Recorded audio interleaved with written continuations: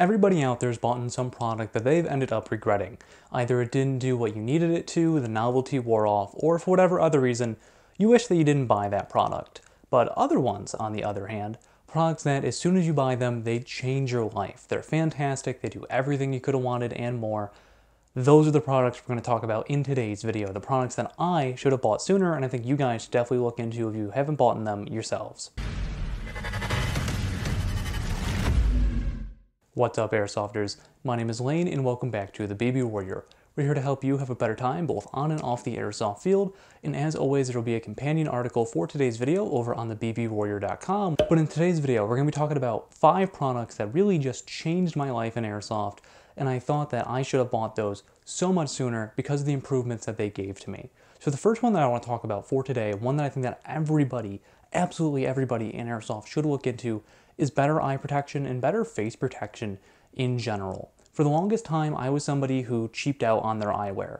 I would make sure that it was safe and it was ANSI rated, but other than that, I really didn't care. I'd buy $30 goggles, $50 goggles maybe, but I'd run into the same issues. The lenses would scratch and they would always fog.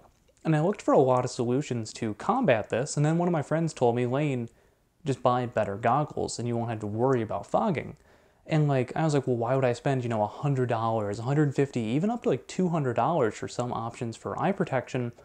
But the way that I see it now is, one, you're protecting your eyes, which don't grow back, and you obviously need those.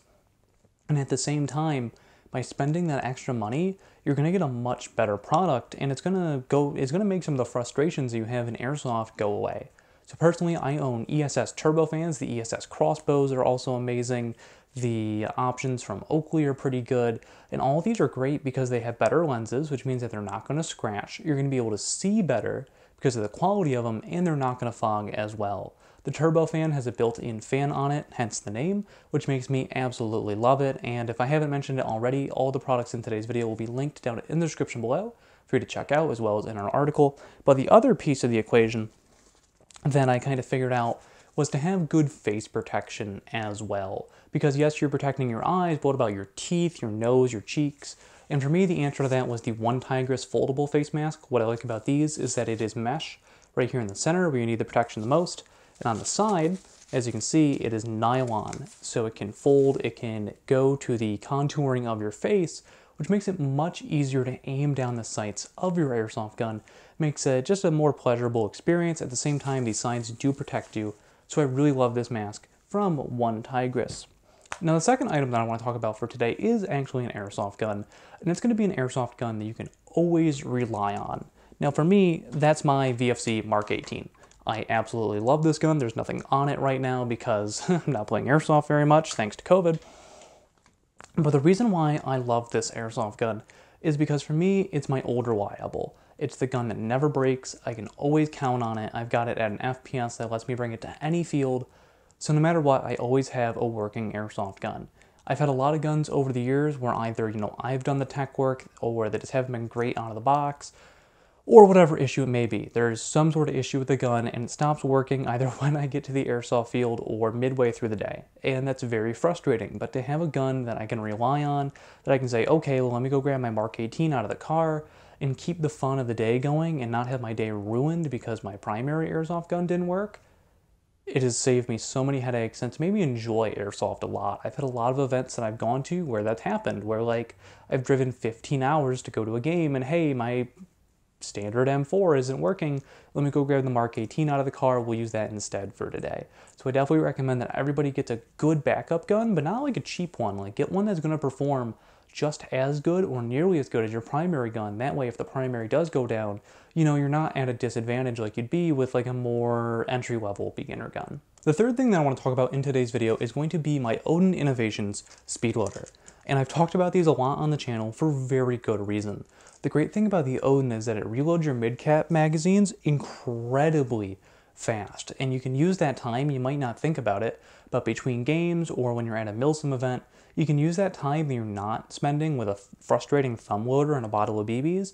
Use it to drink water, have some food, talk with your friends, and just having that extra time and that super ease of use has just made it incredibly worth it to me. Now back when I bought the Odin, it was $20 more than they are now, but I still do not regret that purchase at all. It is worth every penny that I spent on that airsoft gun simply because of the time that it saves me and the frustration as well.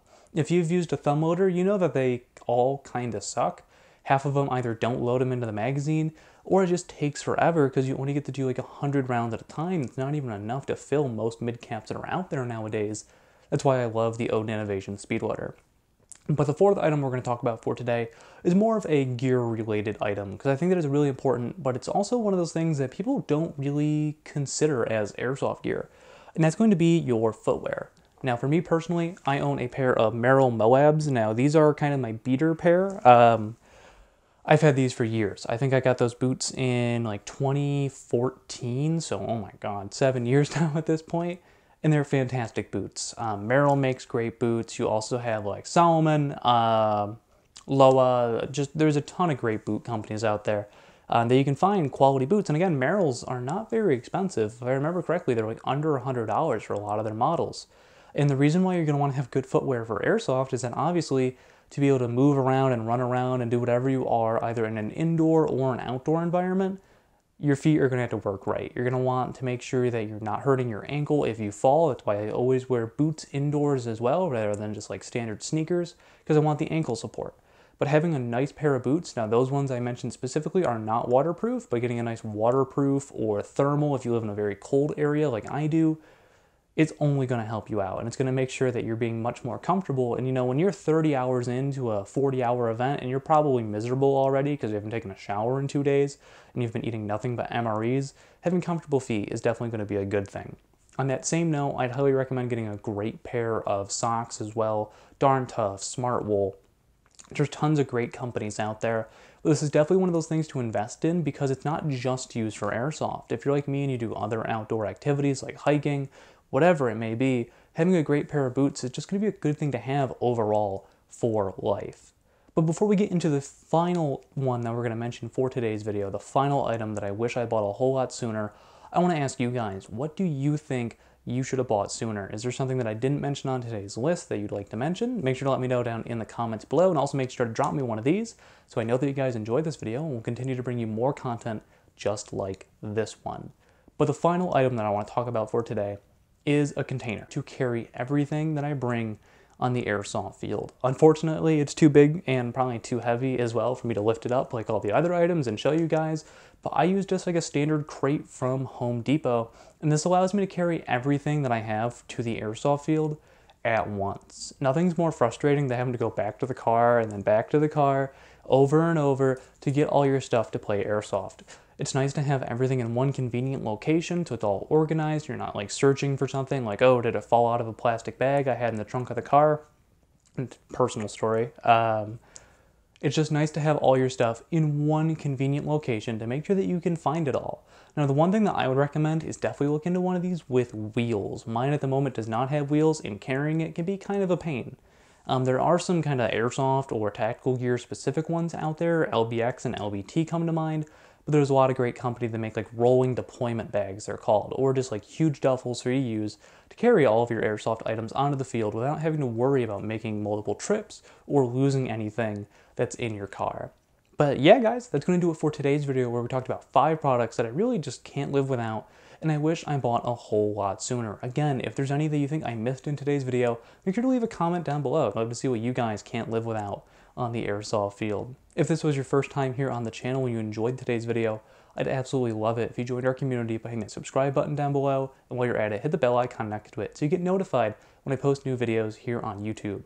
But if you're asking yourself what to watch next, how about you click up here to watch a viewer video. This is going to be one of our viewer favorites, or again, if you're new to the channel, you can click down here to hit the subscribe button. This has been Lane from the BB Warrior, and I'll see you all next time.